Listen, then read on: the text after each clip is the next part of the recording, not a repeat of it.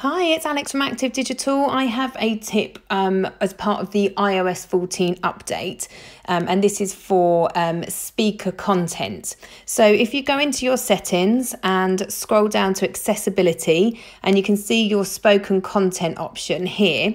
Now, if you select the toggle for speak screen, to turn it to green so that it's on, that means that the phone will now be able to read the screen that you're in. And to activate that, you pull your two fingers down from the top and it will bring up the settings here for you.